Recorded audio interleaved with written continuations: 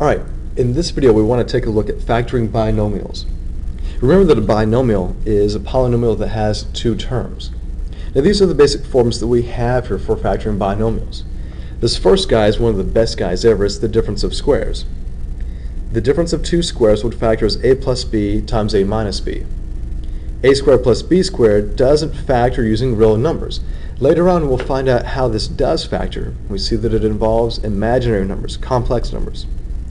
And these are the forms for the sum of the difference of cubes, and there will be another video later on for you to watch to show how we factor with the sum of the difference of cubes.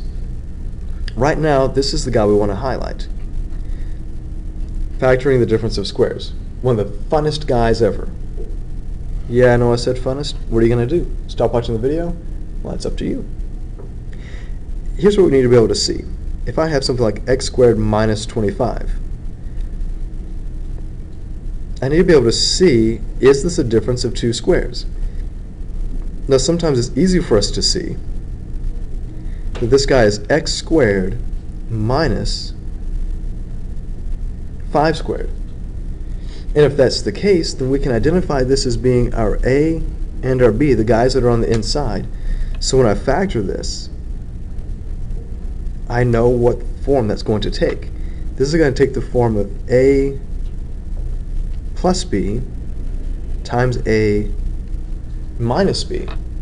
And if we know that, that just means going x plus 5 times x minus 5. And you just factor the difference of squares. In a previous chapter, we learned how to multiply and see that the result was the difference of squares. Because if you check this out, plus 5x on the inside minus 5x on the outside becomes 0. So that's why you don't have an x term right here. It becomes 0. Well, let's try another one. Suppose we have x squared minus 49. The key is being able to recognize that you do have two squares. X squared is the square of x, 49 is the square of 7. So the x squared breaks down as x and x. The 49 is the square of 7 plus, minus, and you're done. Wow, these guys are fun. As long as I know my squares, I'm going to be okay. Well, and that's where you would be right.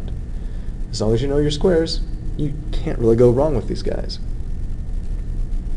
Well, what if I change it up a little bit and I say 4x squared minus 9? We know that 9 is a square, but what about this guy? Well, 4 is a square and so is x squared.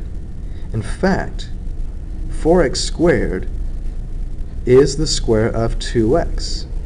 So 2x times 2x, 9 is the square of 3, so 3 and 3, 1 plus, 1 minus, just like the formula says, and you are done.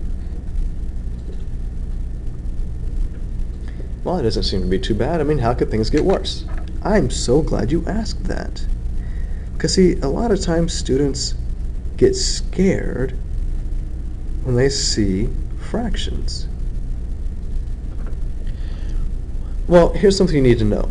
This is a difference, so we can look at doing a difference of squares. This guy is a square, obviously, x squared. What about this fraction? If I had just this guy right here, 121 is a square. But what about this 64? He's a square as well. So when I factor this, I'm going to take that into account. X squared becomes x and x. 121 becomes 11 and 11. The 64 is the denominator, so over 8 and over 8. 1 plus and 1 minus. And there is our factorization. Well, those really aren't too bad. Well, let's see a few more crazy examples, because they're only going to get better. X to the 10th minus 16. Well, 16 is obviously a square, but x to the 10th, that guy seems kind of weird. But he is a square. Let's do this. can you see this as something squared minus something else squared? Well, 16, of course, is going to be 4 squared. That guy's easy. But x to the 10th, you've got to know your properties of exponents. If I have x to the 5th in here, a power to a power means I would multiply those, and I get my 10. So yeah, this guy's a square. So you see that he's going to factor as x to the 5th plus 4 and x to the 5th minus 4. Just what we would expect. All right, well, let's make things even more exciting.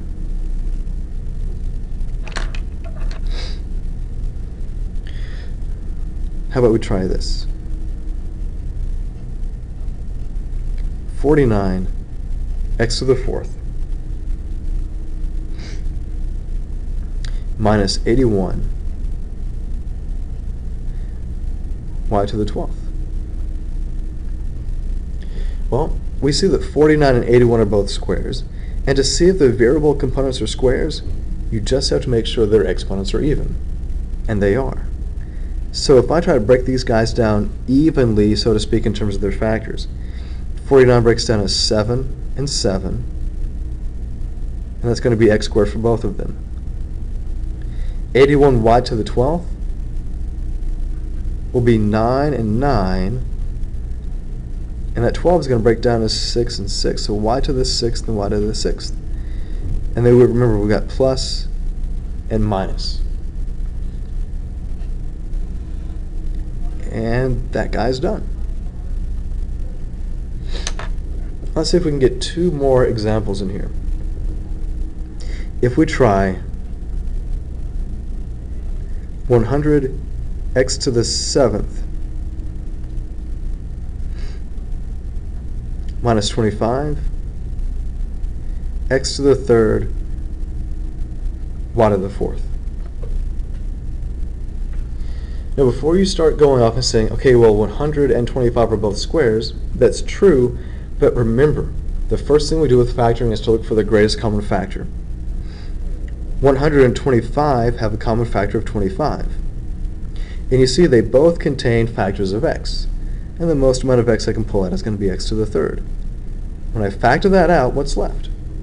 100 divided by the 25 is 4. How many x's do I have? I had 7, I took out 3, I have 4. And then I had negative 25 divided by 25 is a negative 1. I had x to the 3rd, but I took all those out. Well, sorry, back that up. I had x to the 3rd, I took all of those out, and I'm left with y to the 4th. Now when you look at what's inside here, this guy is the difference of squares. So my common factor is still here, and this guy would break down as 2x squared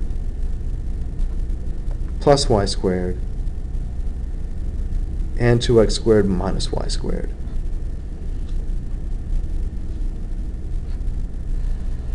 So always look for that GCF, always. And let's do one last problem. For this one, I want to look at having x to the 4th minus 81. We've seen a lot of examples here with the exponents and with the squares, and so I hope you guys see that this guy would break down as x squared plus 9 and x squared minus 9. Okay?